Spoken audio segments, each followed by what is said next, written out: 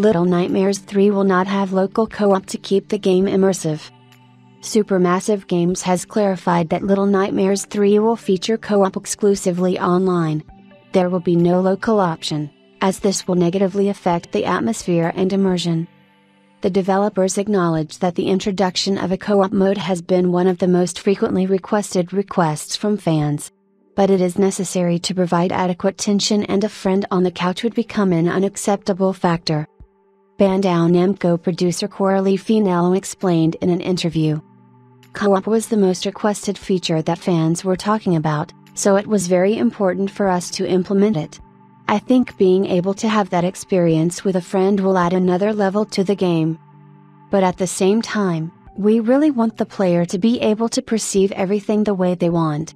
That is why we do not refuse a single game.